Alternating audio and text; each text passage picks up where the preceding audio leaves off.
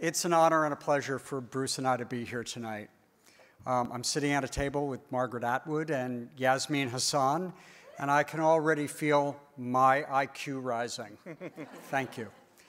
When Kristen Whaley from Equality Now reached out to my son to say that she thought that they would be a good fit with The Handmaid's Tale, I quickly educated myself and enthusiastically agreed, as did Bruce and our partners at Hulu and MGM. Each time I speak with Yasmeen, I'm reminded how important their work is and that Equality Now is making a difference for women and girls throughout the world. Yasmeen, I salute your vision. Thank you.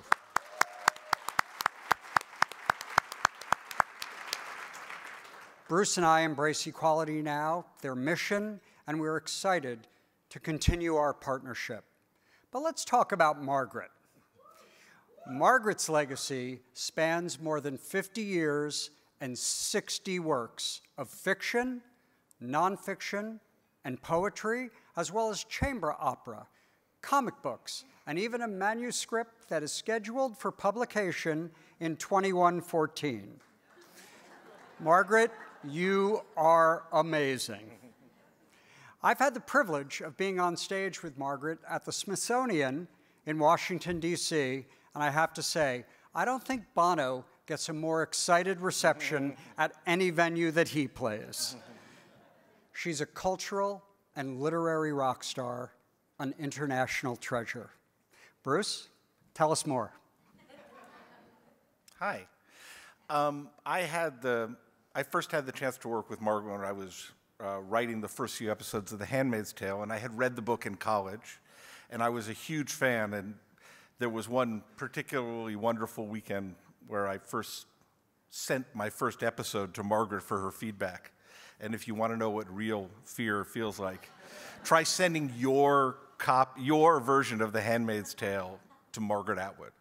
I didn't go to the bathroom it was a terrible weekend. So, but she sent her reaction back and she was positive and encouraging. Thank you, God. And that's remained true throughout our last few years of working together. She has been absolutely welcoming, generous, and hilariously, honestly, much funnier than I would have expected from a Canadian national treasure. But when we got the green light to film the series, I was hoping to lure Margaret in to kind of do a cameo appearance, and I suggested the part of an ant in Gilead. I was hoping I wouldn't offend. They're not actually the nicest people. They're not known for their likability.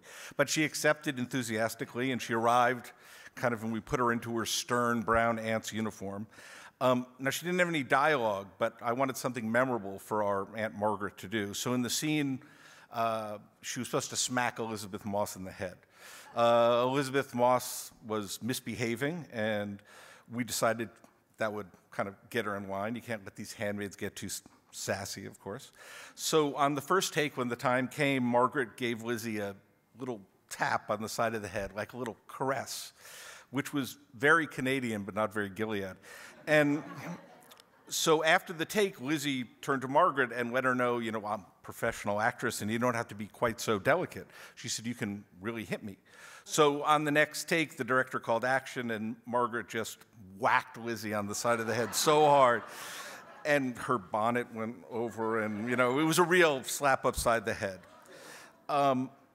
It was a pretty good shot, and that was the one we ended up using in the pilot episode.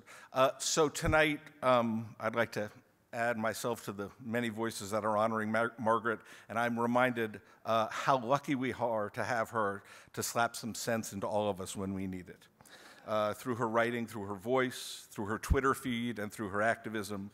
But be prepared, because when Margaret knocks some sense into you, she hits very hard, and it's sometimes going to hurt.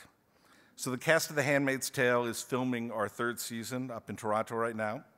But they wanted to include their congratulations and good wishes for Margaret, so through the miracle of videotape and the hard work of Tori Larson, who's sitting here somewhere in a beautiful black dress, and her team, let me pass along their good wishes and congratulations to Margaret.